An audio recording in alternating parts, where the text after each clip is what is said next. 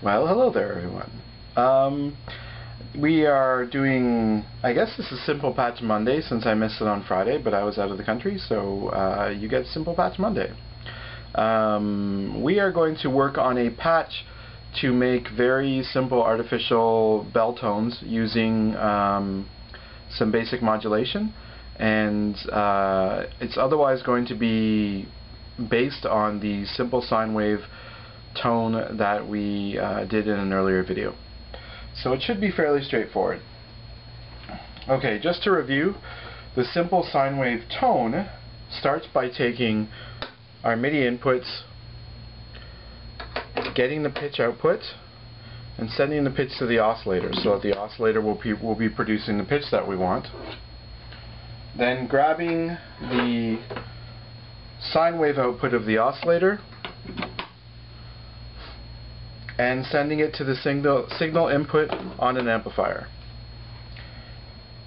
Then, because that would just give us a continuous tone all the time, which would be kind of irritating, we need to get the gate from the MIDI input, which tells us when someone's playing a note, and send that to an envelope generator, its gate input, and then take the output from the envelope generator, which will give us a nice shape, a nice musical curve, and send that to the control inputs on the amplifier, so that our signal will be will start silence, be amplified up, and then go back down to silence.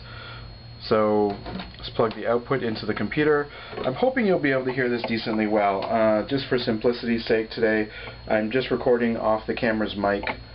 So I turned the computer speakers up a little bit, and hopefully you'll be able to hear it. And of course we need a MIDI input.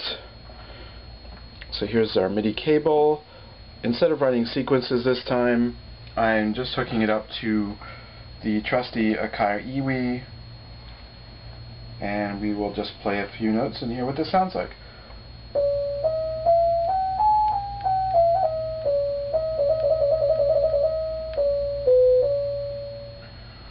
So as you can hear, I've got the envelope generator set to an almost zero attack. Well, it's pretty much a zero attack, a zero decay, sustain is all the way up, and a very small release.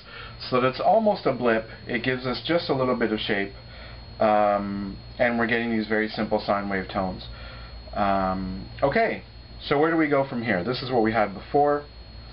The first thing that I was playing with when I came across this was that the gates obviously should be able to give us a blip with the envelope set as I described, but I found you could get a slightly sharper blip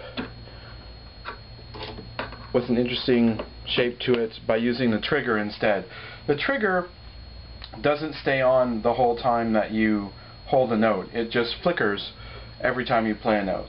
So you'll see the light go on when I play a few notes.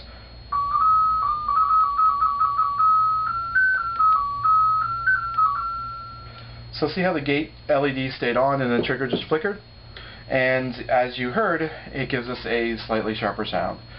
So so that's the first step. The second step involves bringing another oscillator into the picture. Now, my MIDI interface only has a couple of outputs. The gate, the trigger, both of which we've seen used, the pitch, and it has one for the velocity. The velocity output gives a value showing how fast you struck the key if you're playing on a keyboard. On my Iwi, I've got the velocity programmed to vary with the amount of breath control. So we're going to take our velocity output from the MIDI interface and send it to the pitch input of our other oscillator. Now that's a bit of a weird patching, but the idea is basically, depending on how hard I blow into the Iwi, the oscillator will make a different pitch across its entire range. The other thing to note is that our first oscillator is set at the 16-foot range, which is almost near the bottom. It's 2 notches up from being a low frequency oscillator. The oscillator I'm going to add in is set in the 8-foot range, so it's producing a much higher range of pitches. Well, not a much higher, you know, one block up range of pitches, and that will be the frequency that we'll be using to modulate our signal. So, what are we going to do with that? Well, let's take the sine wave again, because it's a nice simple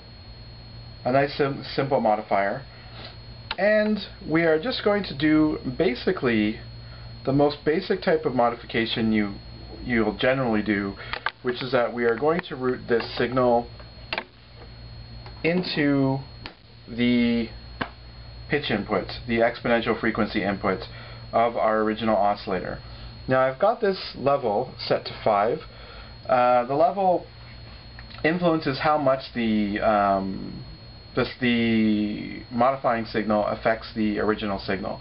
And you don't want to set it up too high, because then it will seem fairly random. I mean, I don't have intense control over the force with which I blow the iwi, and when you're playing a keyboard you have probably a little more control over it, but still it's a slightly randomizing factor. Also, because it's a higher pitch, it's going to be adding to that, and we don't want to really, you know, crank it way up there. So 5 is about halfway, so the fundamental should come through, and then we'll be adding this pitch depending on how heavily I blow into the iwi. So the result sounds a little like this.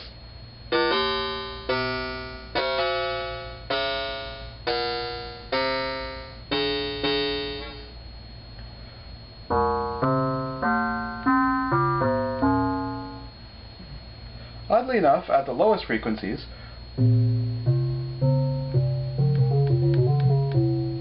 it has this neat sort of semi-electronic bell or gong tone to it, I think.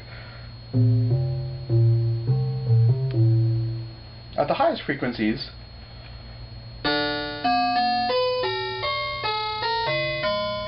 it retains a little bit of the metallic sound, but sounds a little bit more synthetic. Now, if I just play one single pitch, but vary the strength with which I'm blowing into the iwi, you can hear the modulation change.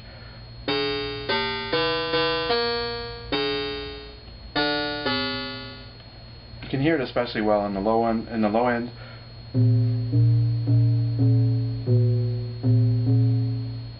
Okay, maybe you can hear it better in the high end, but I find the characteristic difference is interesting in the low end and a little bit more musical.